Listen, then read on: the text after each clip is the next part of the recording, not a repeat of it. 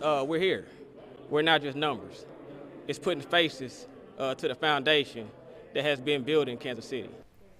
Dozens of Kansas City employees are taking a stand against the city's new COVID-19 vaccination policy. Starting next week, unvaccinated workers will have to provide a negative COVID test every week. Fox 4's Tia Johnson's live at City Hall tonight. Tia, you were there when some of those concerned workers met with a city councilman, Brandon Ellington.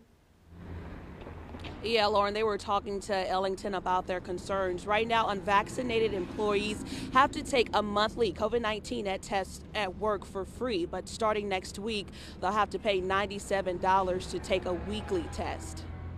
It's not the way dozens of Kansas City employees wanted to start the new year. And so it's like, okay, pay this or lose my job. Starting in January, unvaccinated workers who want a test provided by the city will need to pay $97. The city is making unvaccinated employees pay out of pocket for a weekly COVID-19 test. It's a requirement dozens of workers say they won't be able to afford. This union has, I would say, majority of employees that's at the living minimum wage, which is just under $16 an hour.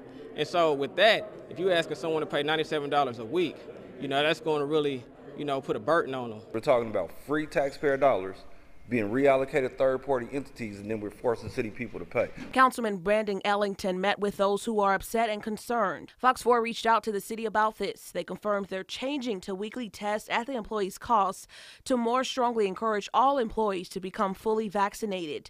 The city's goal, a safer and healthier workplace.